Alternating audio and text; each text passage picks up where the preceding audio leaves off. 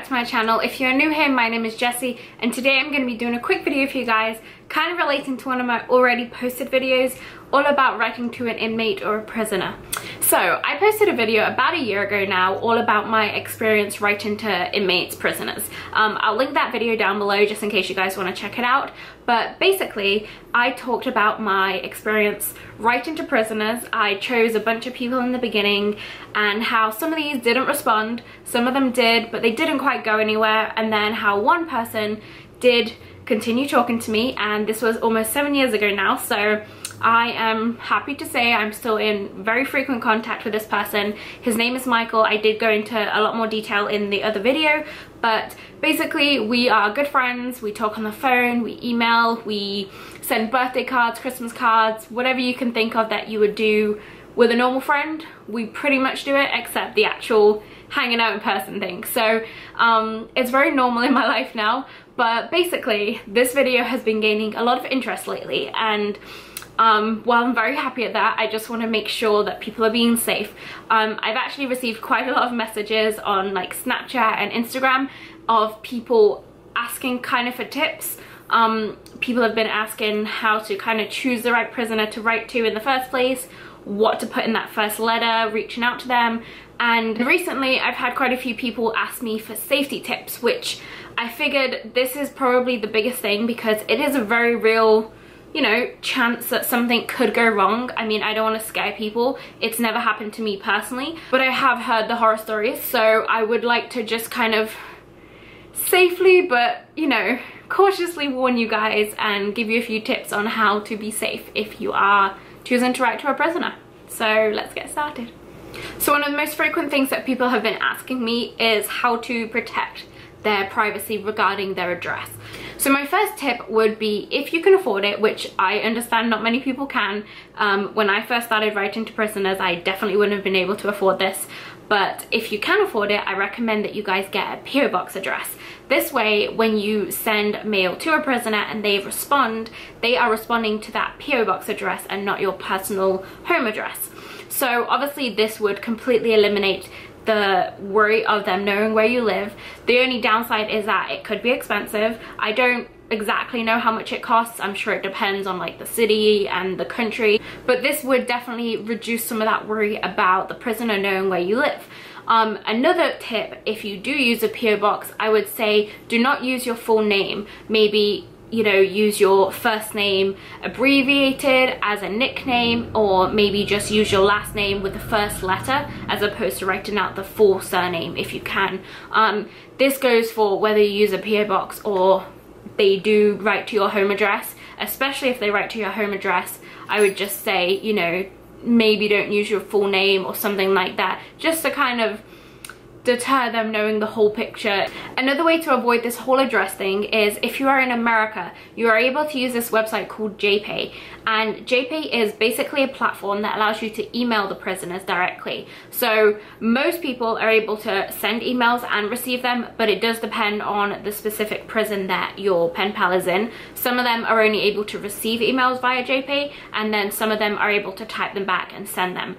Prisoners don't have access to the internet like full time, but from what I've heard, and Michael for example, they have their own personal tablet, so they can write emails on their tablet and then they go to this kiosk, you know, log in for a set amount of time, and then they can upload the emails to send out to people, and then they can also download the emails that they have received from people. So this is like a virtual way of communicating, and it is a lot safer than giving out your address. It's cheaper than getting a PO box, so if you're able to, then definitely utilize this Jpay website. The only downside is that, like I said, not every prisoner has access to Jpay. So when you choose who you are going to write to, there's a website called writeaprisoner.com. I will link it down below so that you guys can check it out. Basically, you can search for people by gender, state, crime, age, religion, anything like that.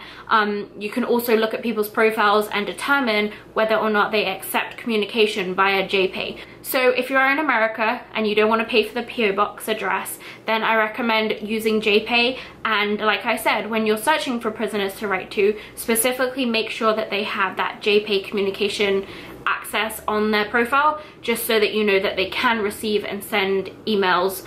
And if you can find someone like that, then it obviously eliminates the whole address fiasco. So, you know, it's like emailing a friend basically. You know, they're not going to know your home address because all they know is your virtual address. This is obviously a very safe way to communicate with prisoners. It's just that the only downside is that not every prisoner has access to it. I think the vast majority of people in America do, but obviously it definitely doesn't apply to everyone because it depends on the funding, the state, the regulations. I'm sure it depends on what they're in for. You know, people have different levels of security, and obviously if they are at max security, maybe they don't qualify for, you know, these kind of privileges. You know, that's technically what they call them. You know, if they haven't earned the privilege of having a tablet and being able to email people, then they're not going to have access to it. So if you do decide to use Jpay, you do actually have to pay to use it. You buy stamps for the letters. Now obviously they're not real stamps because it's an email, but it's just their way of making a bit of money to kind of keep the website going. It is pretty cheap. I think it works out to like 5 cents or 10 cents per letter, and it goes by how much you write. So I think it's like 1 stamp per page. The pages are pretty big. It's not like, you know, unless you're writing a novel, you're not going to be broke over this.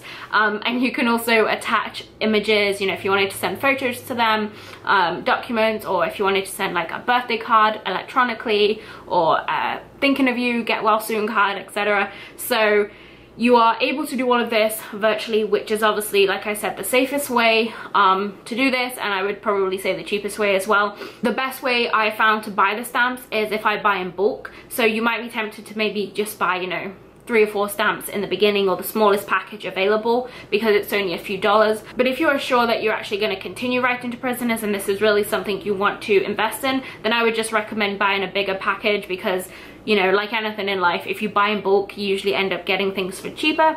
So I'll usually spend like $30 or $40 at a time for stamps, and I'll get quite a lot of them, and I'll end up basically getting a bunch for free because of how many I'm buying. So just something else regarding the addresses: if at any time you are uncomfortable writing to a prisoner, or maybe someone else has reached out, you know, sometimes prisoners might sell your address so that other people can write to you, or, you know, maybe an inmate steals your address from their personal belongings, and, you know, whatever it is, whether it's someone writing to you that you don't want to receive communication from, or whether the person that you chose to write to, you just decide that you no longer want to communicate with them, you are able to at any time contact the prison or use Jpay to remove yourself from the list, which basically prevents the prisoner from contacting you. Hopefully things don't get to that, but obviously it's a very real possibility. You know, we don't know exactly what these people's intentions are. You know, obviously there are still bad people out there, and people that want to take advantage of,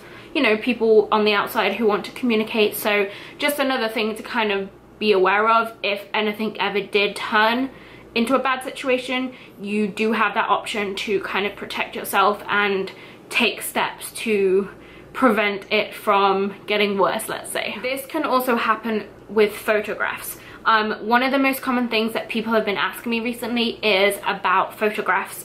A lot of prisoners will ask for a photo of you when you start reaching out to them. Most often this is very innocent. You know, think about how you would feel if someone is trying to get to know you but you have no idea what they look like. Obviously if you're able to picture them and you have a photograph, it's going to be a lot easier for you to form that sort of, you know, connection and friendship. So while it is very normal, you do have to be aware of the people that are asking for photographs with bad intentions. This could involve them selling photographs. This could involve them asking for, you know, explicit photographs. And some people are even worried that, you know, if they know what you look like, they are able to, I don't know, hire someone on the outside to find you or something like that. I mean, whilst that is a very, very extreme possibility, it is still, you know, a risk. If they do ever ask you for explicit photos and that's not what you're into, you have every right to cut communication. And like I said before, you're able to contact the prison and make sure that that prisoner can no longer contact you after that situation.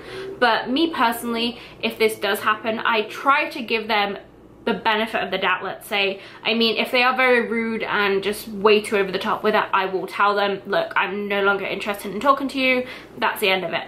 But I've had I've had people ask for nude photos, like people have asked like if they could send me red lingerie that I can pose in for them, like very specific things.